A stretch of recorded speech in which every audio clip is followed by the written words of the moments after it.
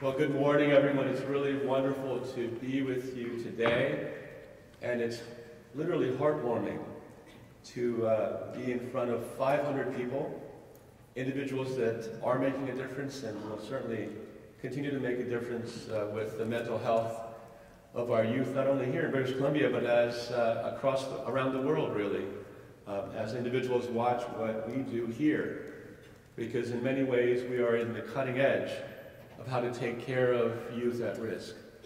I want to also thank Gail Sparrow for her remarkable comments that really put into context what that First Nations group suffered and how they are resilient as individuals and how they support us and how we need to support them and their youth, as many of them are in our schools, and we hope more of them will be in our schools and universities as time progresses.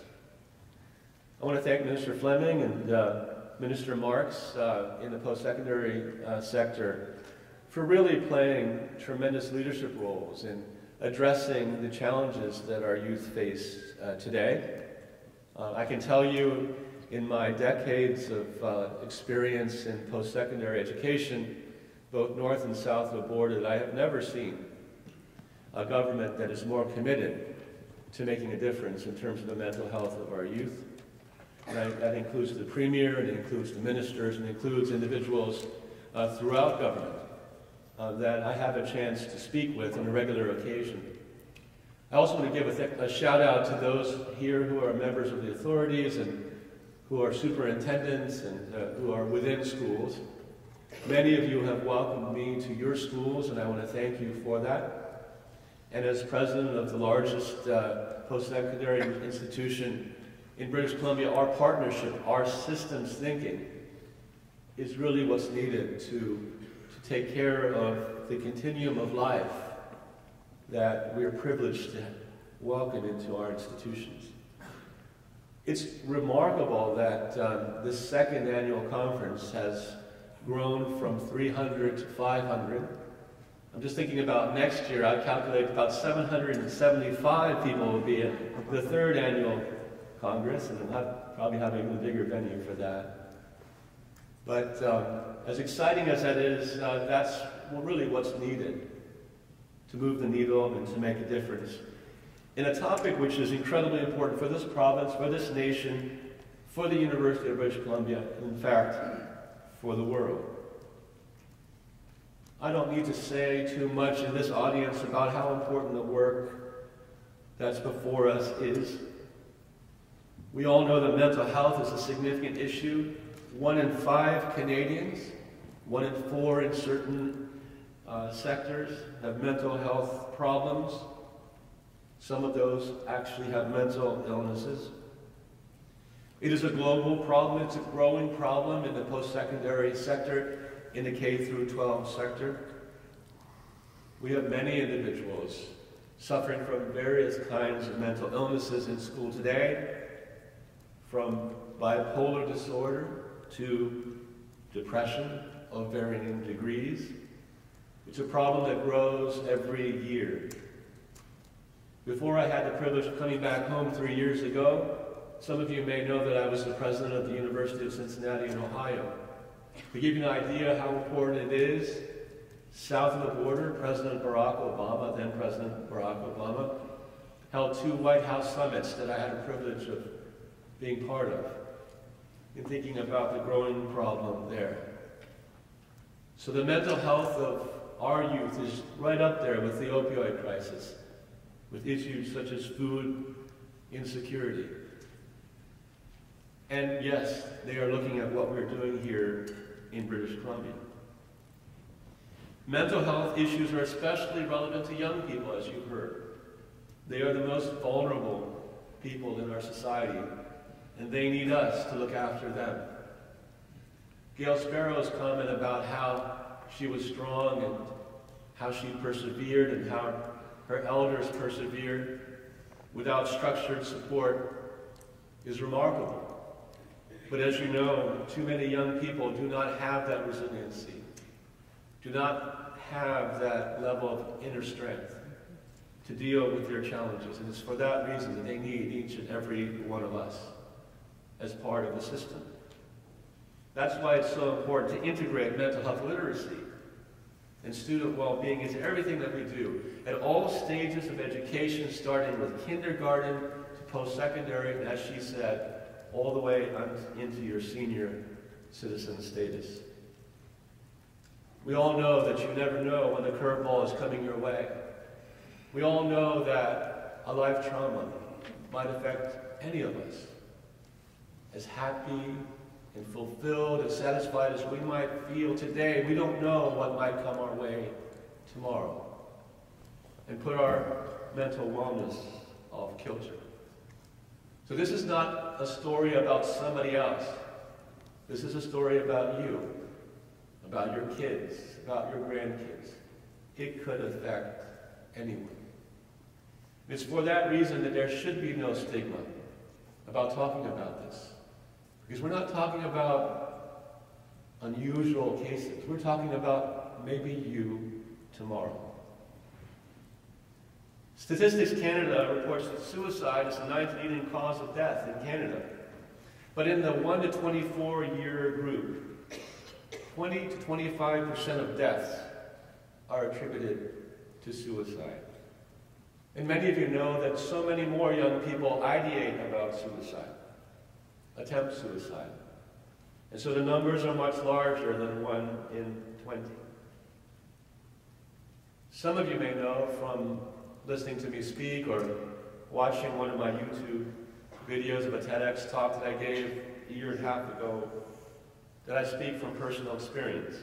And I won't belabor it because this is not about me, but the reason I bring up my own personal experience is because perhaps it will illustrate to you that this isn't somebody else's problem, it's somebody that can affect anyone. And also hopefully it will illustrate to you that individuals that are dealing with mental health issues, if provided the right kind of support at the right time, can actually recover and can function at a high level later in life. When I was 14 years old, I tried to take my own life for a variety of reasons. Part of it had to do with not feeling like I fit in, being the child of an immigrant family in a predominantly Caucasian, upper middle class, suburban area. Nobody knew that I was going to try to commit suicide at the age of 14. Part of it had to do with issues of self-esteem. Part of it had to do with abuse. One evening, after watching the evening news with my parents and thinking about it for a number of weeks, I went to the fridge in my kitchen. My parents were still watching TV.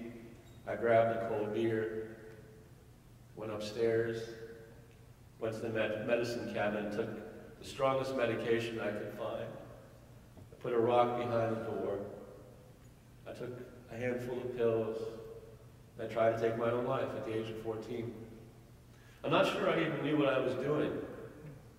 And I was surprised when late in the afternoon the next day, I woke up. I was still alive. You know, there's a person that has a job of standing on the Golden Gate Bridge who tries to convince people thinking about jumping off that bridge not to jump. He talks about not only those people that he convinces not to jump, he also talks about some of the youngsters who jump and survive miraculously, because most people who jump off the Golden Gate Bridge don't survive. And one of the things he says is that in many cases, those individuals, the moment they jump, the ones that actually do jump, especially those who don't jump, they realize how much they value life and how happy they are, those who do jump and survive, how happy they are that they're still alive. But to give you an idea of where I was emotionally at the age of 14, when I woke up the afternoon on that Saturday, after trying to take my own life, I wasn't happy to be alive. I didn't have a support network. But for some reason, I guess my incompetence, I wasn't successful in taking my own life. But the one thing that I hope for youngsters that are suffering right now in schools is that they don't feel alone, that they don't have to endure whatever they're dealing with alone, that we build a system of support in the schools, in the classrooms, involving peers, involving healthy dialogue about what's needed, so that in the future, 14-year-olds in your schools will not suffer on their own. Now, many years later, I won't say how many decades later, I am alive in front of you, and I am now finally grateful that I woke up the next day. I would try one other time to take my life when I was a graduate student. There was a situation at McGill University where over several months I tried to do an experiment over and over again, and it failed over and over again. And the feelings of inadequacy came back to me, and I felt I'm never going to amount to anything, just like my parents had predicted. And so that was the second time. And finally, I started to be seen at a relatively advanced age by mental health professionals who stood by me. I eventually found my faith, and I can tell you that my faith and my involvement in local churches were really instrumental in helping me provide systemic support that I needed at a much earlier age. For a long time, I kept my struggles to myself. As you know, there is, and there was an even stronger stigma about talking about mental illness and mental health issues. And we have to erase that stigma. Use that hashtag, erase the stigma. Because only in erasing that stigma can we get to every kid that feels alone. Can we convince them that there's no shame in talking about one's struggles. It's incredibly important to erase every vestige of stigma associated with talking about one's challenges. Like I said, it could be you tomorrow. In my case, it took decades because I was eventually diagnosed with a very mild form of bipolar disorder. It took me 25 years to get over it. It took psychotherapy and medication. But I think that for me, a big part of my being able to live symptom-free is a work-life balance, a focus on wellness, a focus on trying to ignore individuals who are naysayers, and having the courage to see a professional. The lesson in my story, if you will, is that if you have proper counseling and support, it really is possible for you to move past even significant mental health issues and to move back into a functioning, and in some cases, and I'm very fortunate, a high-functioning life in a very demanding role. You know, that support would be even more ideal if it occurred earlier, when kids are in school, when they're 13, 14, 16, 18, 22. Because in that way, lives would be saved. So many lives would be saved. An early diagnosis and treatment of mental health disorders is associated with better social, academic, and vocational outcomes. My dream is that there'll be many more people who can persevere and can grow up and realize the gifts that they have been given. We all know that untreated mental health issues and mental illness can have a negative impact on one's physical health, but also one's future potential. It is for that reason that I'm inspired by the work that you all do, and I'll tell you a little bit about what's happening in our Faculty of Education at the University of British Columbia, something that's attracting people from around the world on a regular basis. And I hope that we can scale that up, those programs up, and other ones that are taking hold at our university. I hope that that can actually spread across this great nation of ours and around the world so that lives can be saved. The Faculty of Education has developed a mental health literacy program that's really received global attention. It's produced an online curriculum, which is a resource for teachers around the globe.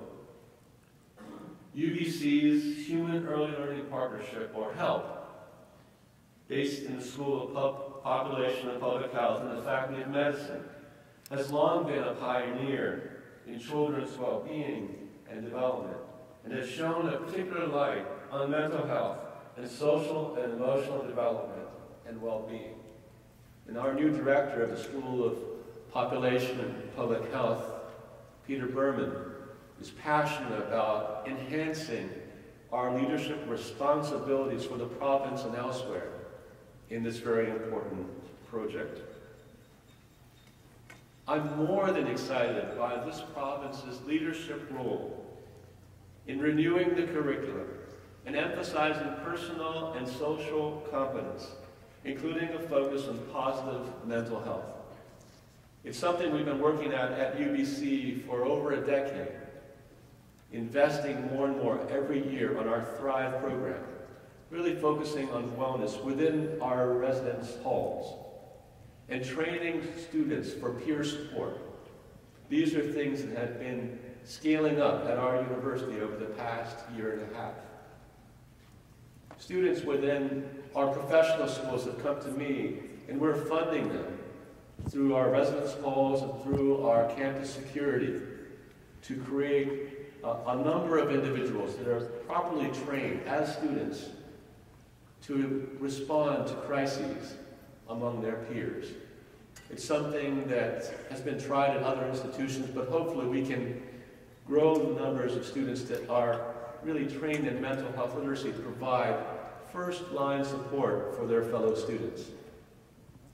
We just hired into our residence halls 24/7 counselors that are there to be able to provide support after hours, not Monday through Friday, 9 to 5. And we are so grateful to the province for being one of the first regions in the world to provide 24/7 counseling for post-secondary students. There's a good reason that the world is watching what we do. And if we share what we do and what you learn and what you create in this 2-day conference, the impact cannot be overestimated. As a university president, I witnessed plenty of evidence that today's students of any age, can and do thrive and do recover from mental health issues, given the proper support. There's no secret here. We all know what needs to happen. And I'm going to fly to Ontario today to talk about, hopefully, other provinces here, following the lead of the province of British Columbia. I'm going to fly to Quebec later this year to encourage them to do the same for their government leaders, to commit the same kind of support that BC has done to look after the next generation. Today, young people are much more aware of their mental health than when I was young, and that's a good thing. The Bell Let's Talk initiative, with millions of individuals mobilized on an annual basis, raising money for that support, is a miracle. When young people realize they are not alone in experiencing mental health issues, they are better able to speak up, to talk, to have that very important personal connection with someone who is trained in what needs to happen to put them on a path to recovery. Everyone in this room, whether you're an educator, a politician, a health administrator, a superintendent, a counselor, a member of First Nations, we have to truly come together as a constellation of individuals that are truly motivated from this day forward to make a difference. We must encourage and enable our institutions to offer their students the support they need, and yes, we need to commit resources to make it possible. We know what needs to happen. We know what has to happen in our schools, in our universities. We know what needs to happen in terms of investments in online resources. And we have to work together to convince individuals at every level of government and within our institutions and within our school systems to invest in those programs so we can save lives. We must create environments that lend themselves to balanced, healthy lifestyles. And we need to think about ways in which academic programs across the elementary, high school, university, and professional school systems truly form systems. The biggest challenges of the world require system thinking. And that's why this conference is so important. I want to thank you for inviting me to speak with you about my story and about what we can do together. We at UBC are ready to be at your service. We are privileged to be the largest university in this province and one of the largest in the world. We have remarkable resources in the intellect of our faculty, our physical plants, and the brilliance of our students. And the biggest message I want to give you today is that we, at University of British Columbia, view ourselves as part of your system. Thank you very much.